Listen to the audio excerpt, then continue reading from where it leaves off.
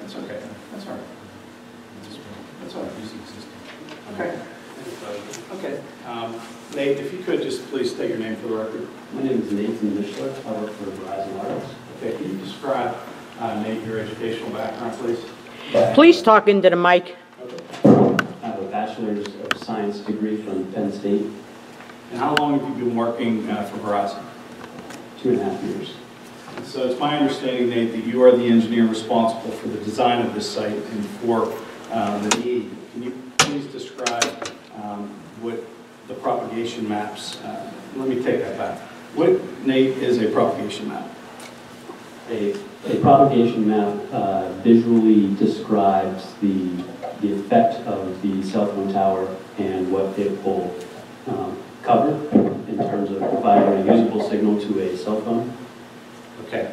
I'm going to direct your attention to the existing network coverage. If you could just generally describe in layman's terms what Bruce is going to provide. Bruce, it's not up there.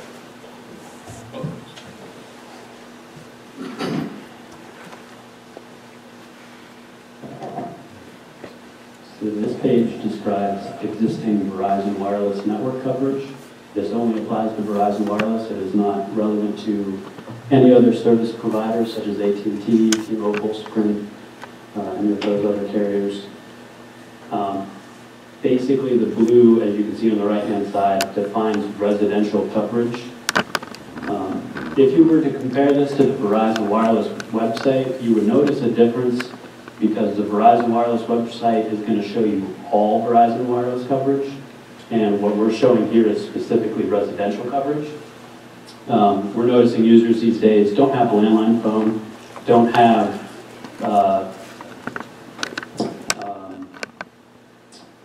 home internet. They simply use their Verizon Wireless phones for everything, for email, for work, for Netflix, video entertainment, social media. So our objective with these sites is strictly residential these days. And there is also on the map defined by the desired coverage area our intentions of what we would like to cover with this site. So if you could just then describe for everyone, the area in blue is covered. Those areas in the white, are they the desired objective for the proposal this evening? Within the desired coverage area, yes. Okay. The white is a lack of residential coverage for Verizon Wireless. Okay. The next page is Can I ask a question, please? Sure. It seems like you're putting it right in the middle of an area where you already have residential coverage. That's Why? correct. There's twofold. There's increasing coverage to new residents, as well as relieving the data capacity, just the number of users, how much data they're consuming. The demand for data is so intense that we need to simultaneously offload a site due north, represented by the red dot, is the existing site. It seems like it would make more sense to me to move it down more. Right, and what that would give us would be more coverage to all users, but what it wouldn't give us is better coverage to existing users. So if we only put it in white, it wouldn't increase the performance of the blue. So it's a little bit twofold here. It's providing new coverage, but it's also improving existing coverage. So we purposefully, when we grow coverage, we usually do it in this fashion so that we're simultaneously improving existing coverage while also offering new coverage. I don't know if you can even answer this question, but would the goal eventually to add yet another tower down closer? Absolutely, if the demand was necessary. Yeah. So if we saw that usage, when we add this site, if usage increases, then we can do that. In a number of ways, we can do that, as we stated earlier, by charging existing sites or building new sites. So if you could then, we'll just jump ahead to the proposed 190-foot tower, 195 feet. Can you describe, with, assuming we would get the benefit of the township's approval, how would the site generally work in concert with the surrounding area? Can we show? Yes. So this is a coverage of our proposed site only. We have effectively turned the rest of the Verizon network off, and we're only showing what the network would look like with this new site. What is this new site gaining our network? You'll see it doesn't perfectly fill in the coverage gap, but as just the nature of RF, as we've demonstrated, or not demonstrated, but described earlier, the topography of the area is challenging. So we need a large site to fill in all the nooks and crannies where the roads are low and the trees are high. So it's not perfect, but you'll also notice that the coverage spills outside of the desired coverage area. This is important because you want one site to hand off to the nearest sites. If you were to design the network so that there were small islands, you would notice while you were driving or traveling that you would constantly drop calls. So the reason why we provide overlap is to provide what we'll call a handoff from one site to another. So you're essentially saying that this is the only site that you can use to accomplish? To solve our problem, yes. And our problem being we want to increase residential coverage in the town of Muse, as well as bolster our existing coverage in Cecil Township. And if I could also, one of the challenges is that exact question in every municipality we go into. So from a real estate perspective, one of the discussions we have with radio frequency engineers is in a perfect world, these guys want more sites. They need more sites. I think Mr. Mishler indicated with the technology changes and with the demands on the network, you need more sites. You don't need less in today's world. But recognizing that need, you have to work within the confines of communities and townships and what those regulations are from the standpoint of satisfying the township's criteria. What we presented tonight is a conditional use application, and it's incumbent upon the applicant, TowerCo and Verizon Wireless, to meet the ordinance criteria.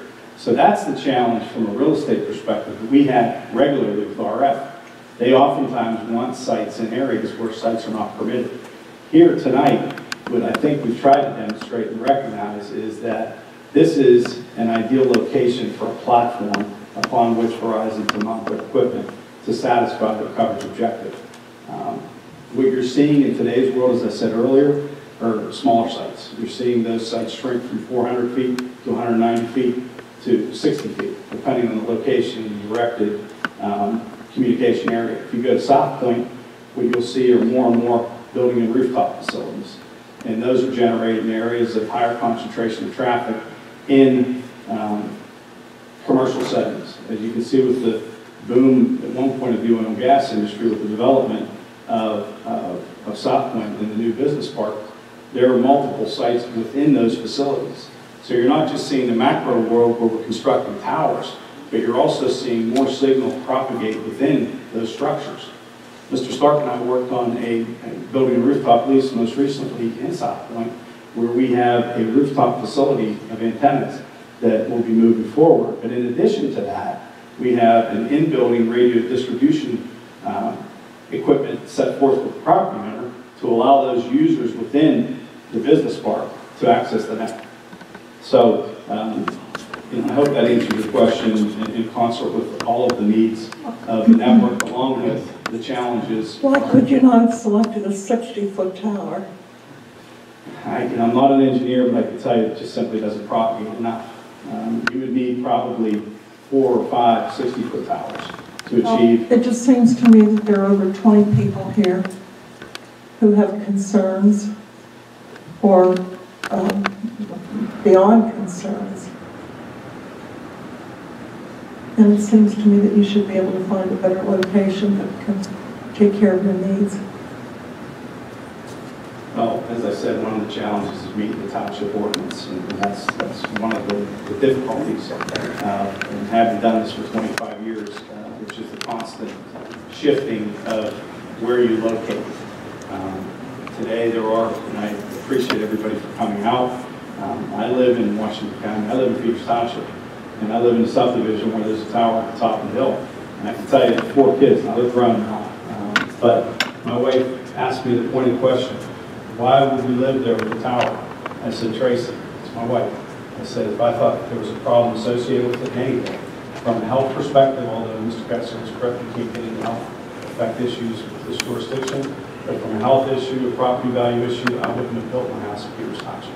So I can appreciate the concern, and I understand that people may have questions, and we're happy to answer all of this.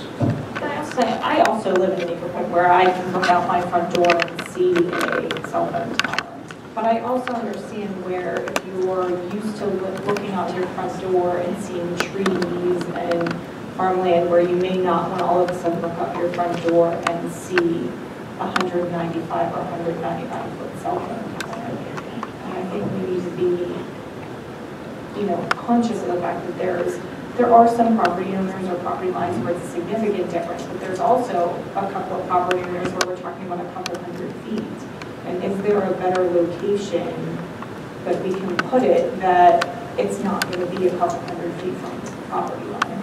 Mr. Yu can we I have a question here. If you look at other ordinances and other towns. Can you speak up, please?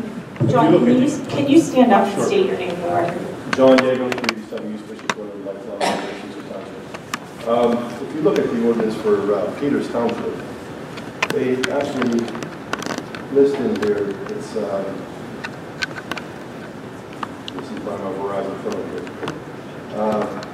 Section 805, communication towers and antennas, this is regarding the location. One of the stipulations is that you can't already co-locate on another tower. Can you speak up, please, John? It's regarding the co-location requirements. I don't know if anybody's looked at this Township's ordinance. The search radius, they mentioned the search radius of a quarter mile. In the ordinance for Peters Township, for a tower height greater than 119 feet, the search radius is actually 1 mile. So why would they have a greater search radius? Well, we're saying that it should be only a quarter mile. Why don't we open up to 1 mile? And again, that's related to the tower height. For a tower height greater than 119 feet, the search radius is 1 mile. And for the record, Peters Township is in the process of amending their ordinances. I actually met with Mr. Zuck last month, and they're in the process of addressing some of the problems. When kids go to Peters Township High School, it's awful. You can't generate a call. You want to get in touch with your son or daughter, you can't get in touch with them during the school. I live right in the coverage area. I have absolutely no problem at all generating a call, except when the call is surfing the internet, streaming video, everything. Well, I would just submit that we wouldn't be here this evening if there wasn't a need. The network has... It's a money-making business. It's what it comes down to, right? Well, I think they're meeting the needs of the consumer. I don't want to get into a debate with you, but clearly what's happened, as I said, I've been in the industry for a long time, and what's changed is the demand of the public as it relates to accessing the network. When we started, we had cell phones in our cars. I never took my cell phone out of my car. We didn't have 4G technology years ago. 4G, and it's going to be 5G. It is. And so if I could just continue then, just through our, yes.